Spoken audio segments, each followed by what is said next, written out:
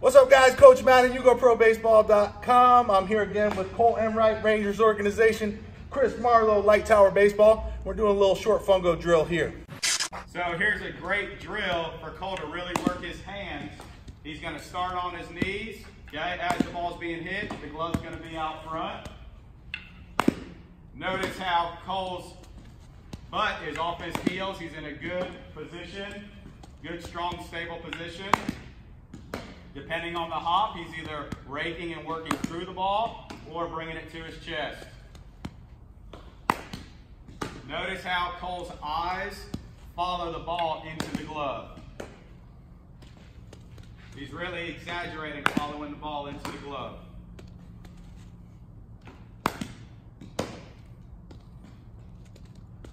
Now, Kole, when I'm hitting these, that last one was kind of in the middle of your body and you went backhand. Is that for any particular reason, or you just mix it up, or whatever you're feeling? How does that work? I mean, ideally, game situation, you know, all the different scenarios of a game playing out, you might have to feel the ball at you that's a bit slower, fast runner at the plate. I might have to come get it backhand and make a throw quick. Obviously, when I'm practicing, I just want to make sure that I'm in the state of mind that, hey, like, I want to be able to be ready when game time comes. And if I just am going to practice everything out front and everything very game-like, then I'm going to go ahead and do things that are abnormal. So that's really it. Now, let me ask you this. When you're on your knees, it takes you out of the ability to create space or take away space and put yourself in a better position to field the ball like we want to do when we're fielding. Is that a benefit to this drill? Because now you're actually having to field balls that you normally wouldn't because you're not able to play yourself into a better position. So now you're getting work on some of those balls that might hit a rock or hit a bad spot in the field, and it's hard to put yourself into a good position. Is that a benefit of this drill? Yeah, so obviously by me fielding the ball on my knees, I'm taking my legs out of the equation. So this is strictly a hands drill. This is something you do before you stand up and start taking live ground balls.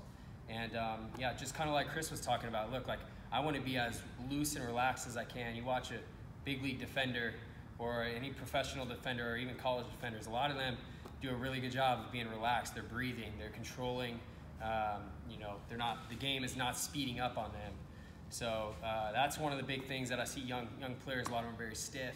The ready position's stiff, everything's very stiff. You watch a good big league infielder, the Omar Vizquels, the people like that, they're very relaxed as they're about to go. Even the ready position, it's very ready to move anywhere. So I think that's a huge key for young baseball players nowadays.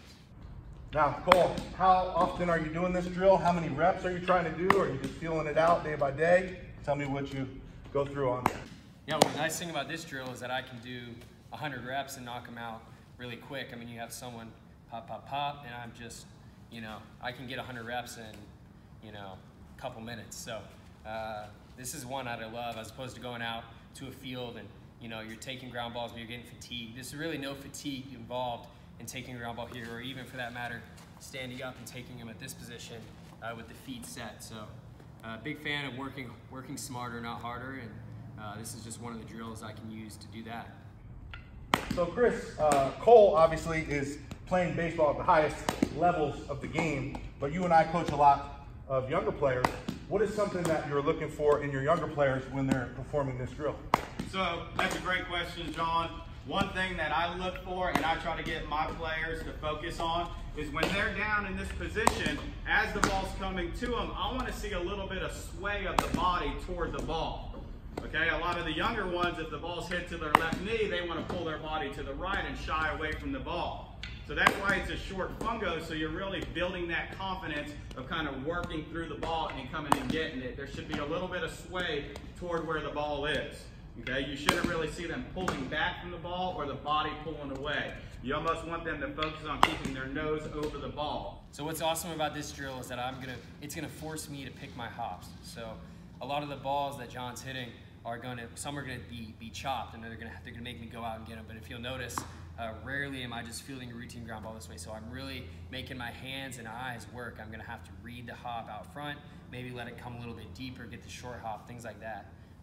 Really valuable for a young infielder to learn early on. Hope you guys liked that video. Thanks, Kole. Thanks, Chris. That was some really good information. check out Kole's information, all his social media stuff. He's posting some really good stuff. I'll leave all his links down below in the description. Same goes for Light Tower Baseball. Check him out on Facebook, but I'll leave the links down below. Thanks for watching, guys. We'll check you on the next video.